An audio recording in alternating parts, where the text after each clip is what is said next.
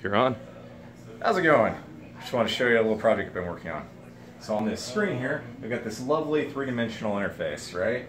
But, you know, it's all static and boring. So why don't we try to, remote control this thing?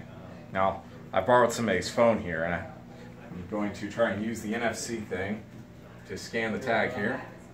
And it's going to ask me, do I want to complete this action?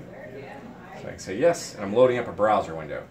Now at this point, I can use touch here to pan around this interface. You can give it a little bit of a swipe and it'll keep moving.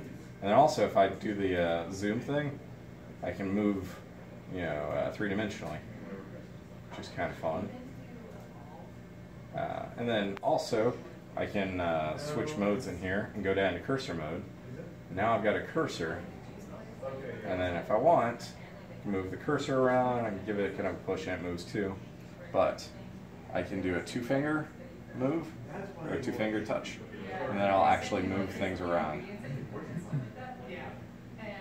So one of the fun things here is this is all based on web technologies. There's no installed apps or anything. So I can bring in a second person. So say hi to Tim. Tim, say hi. Hi. So Tim's going to scan as well. And then that's going to bring up the browser on his phone. Now he can pan around. Now, can you move me over to the left there, Tim? Now, because of that, he zoomed me in. Now I can go ahead and do my two-finger touch and move things around. And this way we can do kind of a collaborative work session.